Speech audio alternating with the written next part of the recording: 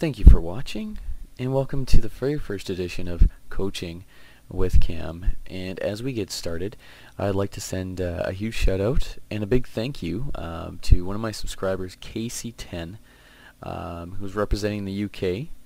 And thank you for him for sending in footage of a recent game he had in Uncharted 2.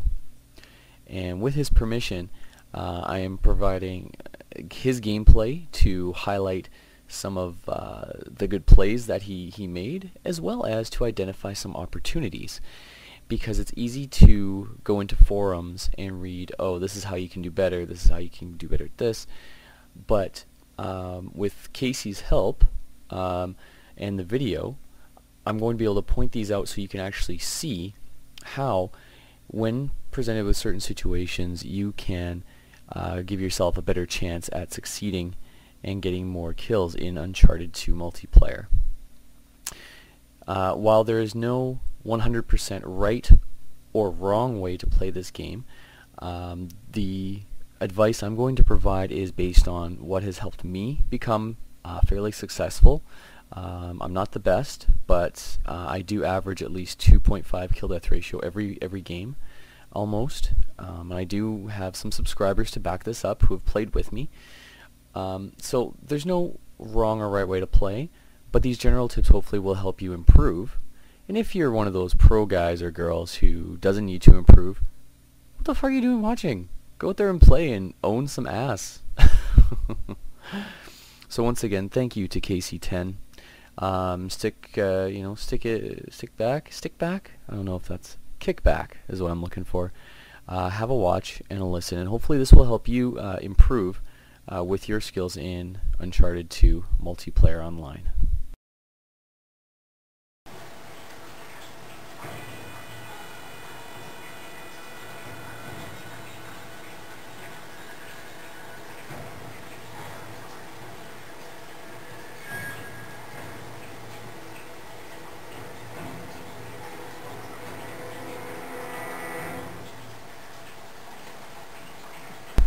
So let's get started, see how he does.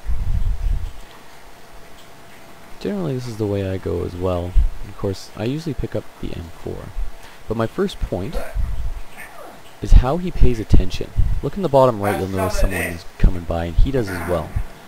Generally that should get a kill, but that's a good way to start. When you're looking, always keep your eye open for the whole camera. Now he knows he's still in there, so he comes right back, looking for his target, still on camera, going for it. Very good start. Quick 2 kills. All because he was aware right off the bat. Very well done. So it's 3 and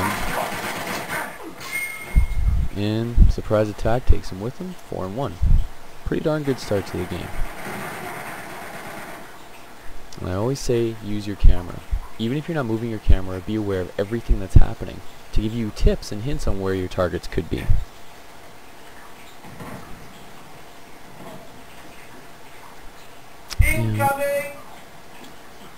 Right there, I wouldn't recommend throwing the grenade away when the gun will do. 'Cause he's a pretty good shot with it so far. He's knocked down like a good couple people. So save your grenades, because you can save those for the last second when nothing else will save you. The grenade can. Now at this point he's not able to find anyone, and at this point he's looking out there, but sticking in this area I wouldn't recommend that much, because someone that he killed, generally I usually go right back to where the guy killed me in case they're hanging out. Good shooting though. He's taking out the targets. Now he's getting out of there. He's moving around.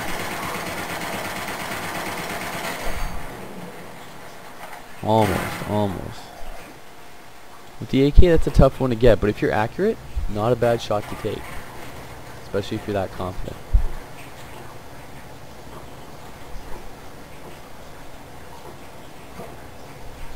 Now, this part is huge. And right there, you heard something to the bottom right, didn't you? Buddy is right there. It's not just seeing, but in this game you want to listen. And that's going to be a big deal, and I'm going to show you why. right there, he could be ready for a kickoff. But by not heeding that, he goes over. Yeah, there's people there to take a kill. Good. Go for it. Go for it. Get that. Ooh, nice headshot. Boom. Look who came back to get him. Now that could have been prevented by going for his target by listening. And if you're not sure where to go, you can't see anyone on your screen, listen. Your ears will tell you where to go, and if you have a surround sound system, this will be an extra good thing for you. Listening. That will tell you where to go, because you do not want to stay stationary for too long. Camping in this game will eventually get you killed, and it's not worth it. And this actually segues fairly nicely. The next point I'm going to be making fairly soon. I promise. He's currently looking around. He noticed in the top left-hand corner sniper was up on the roof. Now he decided to go around to the side. Now that's alright. Okay, taking cover. Good call. But now no one's really there. His buddy's there. So he gets out of the way. Well done. Now this is good. His camera is already down. Already down, waiting to see if someone was there. If someone was there, he would have been ready to let go with the shotgun. Whereas if he was looking straight, he could have landed not being ready and gotten, you know, nicely raped. Which is not a good thing. Tough though. There's not many too easy targets for him right now.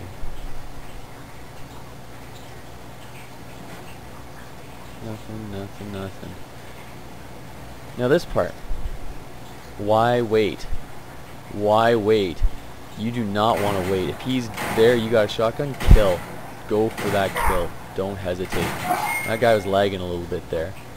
But don't even take cover at that point. Especially if you have a shotgun. If you have a shot, especially that's close like that, take it. The only time I wouldn't take that shot is if, you know, the target is far away or they have a chance to really get it right. You know, I pulled that out nicely with the handgun, since the shotty wasn't doing too well. But if you have a shot, take it. Especially if you think you can beat them one-on-one, be confident. Go out and take it. Don't let them dictate. You tell them how and when they're going to die. Now, at this point, he was camping for a little bit there. I'm not sure why. If there's no reason to take cover, I couldn't necessarily see one. It's okay to drop down, take a quick scan. But if there's nothing there, keep moving. Definitely keep moving. Because that could have put some space between him and those two guys. At least he only got shot with a shotgun. That was just unlucky. Unlucky.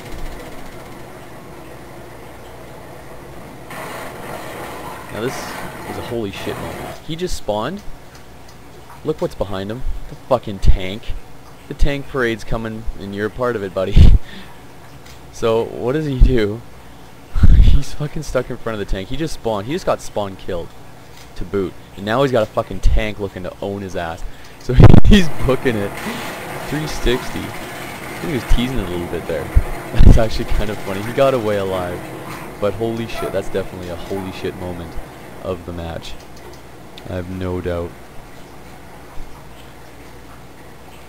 Now, unfortunately, someone beat him to it. One thing to know. Take a look before you get there to see if that weapon is there. If it's not there, that means someone else has got it. So, you gotta be aware, if the special weapon isn't there, someone's got it. And chances are they might be waiting for you to go get it. Looking for more victims. Now, there's two people outside, and you can see that. But it looks like, at this point, this part is done. So we're going to pause this, and you can check out the rest in the other half.